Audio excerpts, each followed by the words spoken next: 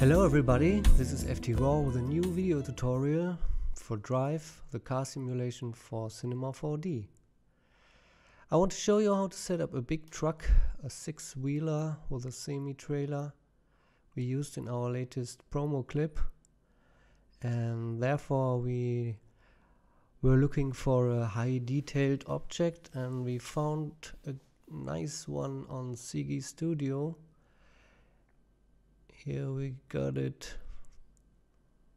and this nice model is very detailed. The suspension and the powertrain, the steering mechanics, everything is there, and later I will show you how we can include these objects into the simulation.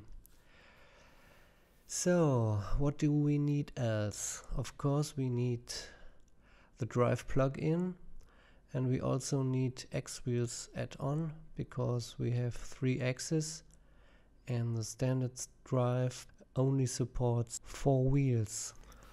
Okay, so let's start with the truck. I hide the trailer for now, and I'm pretty sure that these fender objects here don't belong to the truck but to the trailer, because otherwise the trailer could not turn here.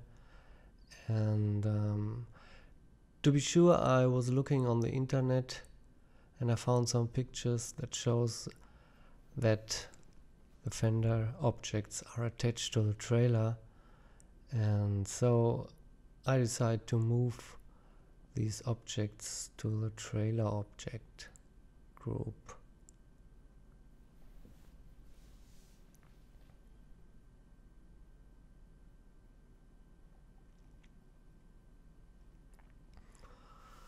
Okay, so first we put the car in the center of the world, put it on the ground, and so that it oriented to the positive Z-axis, and then we can start, as with every setup, separating the wheels from the car object.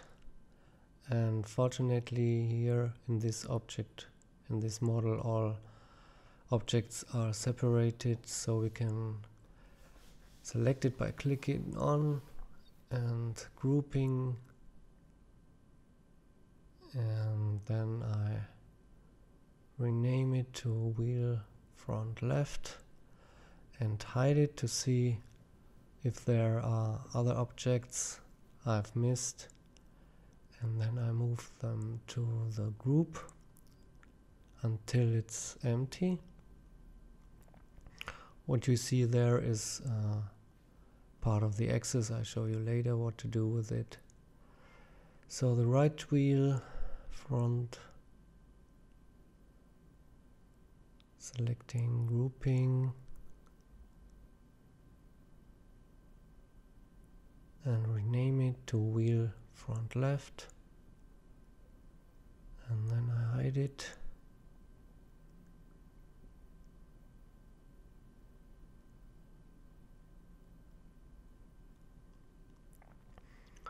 And we see that there is another tire object, so I think it's a little mistake here in the object. It's double.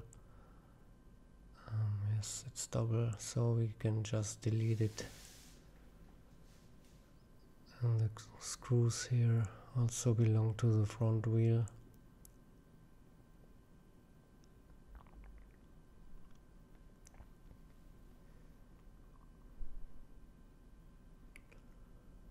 Okay, now the rear wheels. Same procedure, selecting what we see and grouping, renaming,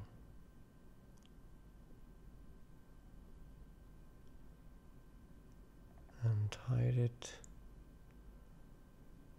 and select the missing objects.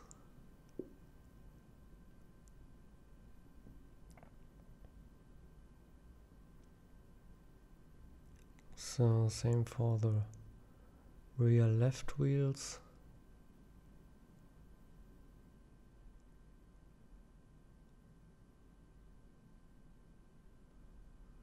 and the mid wheels.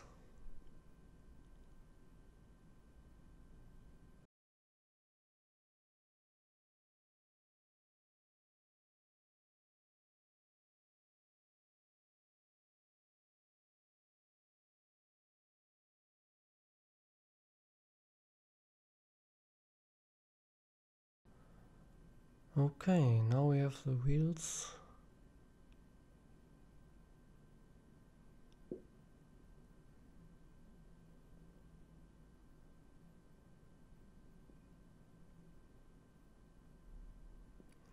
And now we can select all the other objects and group them to the body object.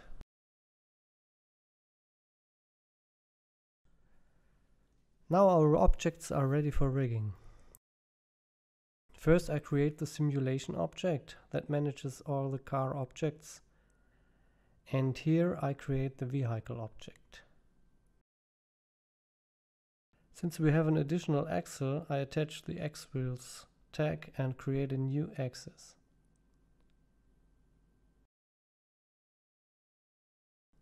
Since this is a copy of the rear axle, I choose the rear wheels property.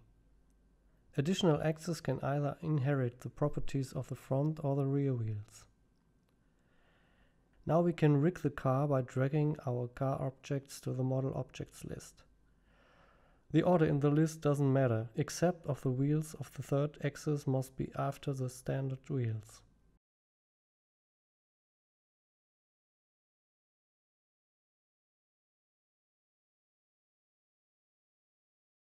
Clicking on Create Setup, and voila, the rig has been adjusted to our model and the objects were inserted into the containers, remaining just a little fine-tuning.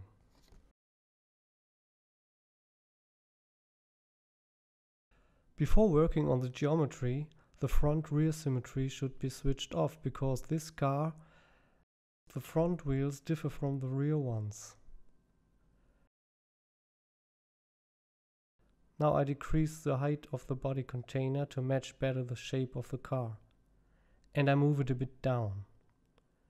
It's important to press Shift while moving, otherwise the poly model would be moved also because it's already a child of the container.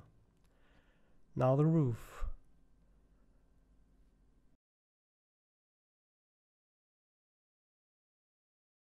The shape of the container is used for calculating the aerodynamics and the collision with the ground if the car rolls over.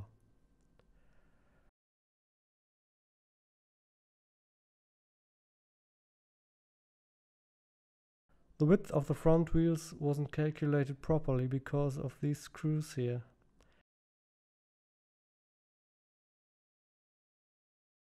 So I use this handle to reduce the width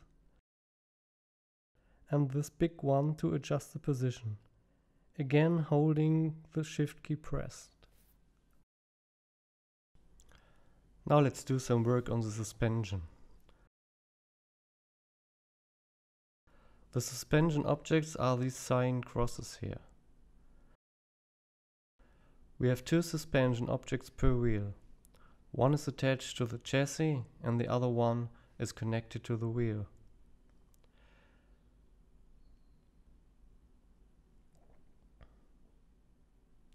Now I move these objects to suitable positions given by the car model, so we can later include the damper models into the simulation.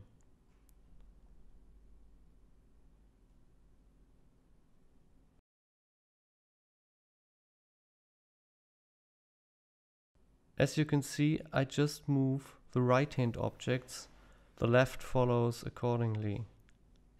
Also, the objects of the third axis are positioned automatically. Next, the counterpart in the wheel. The two suspension objects always point to each other and this way define the suspension axis.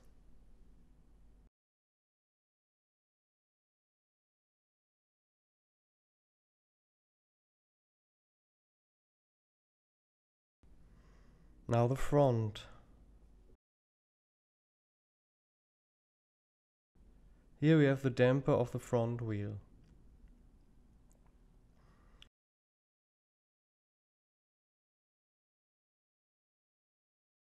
I have to hide some objects to locate it here in the front view.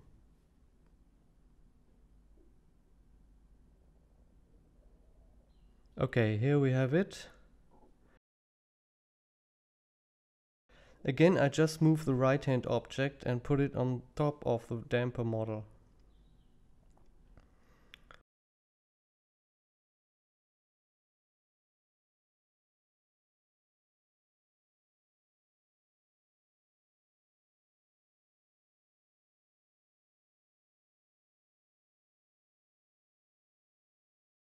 And now the counterpart in the wheel. This one can only be moved along the wheel axis, so we don't have to care about the height. As you can see, the front damper is a bit tilted.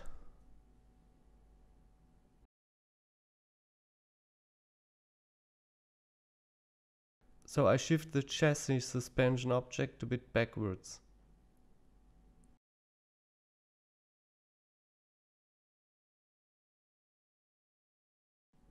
Okay, that's all for the geometrical setup. In the next part, we'll make all the other settings for the car. For example, the weight, the engine power, and the springs, so that the car will drive and behave like a heavy truck.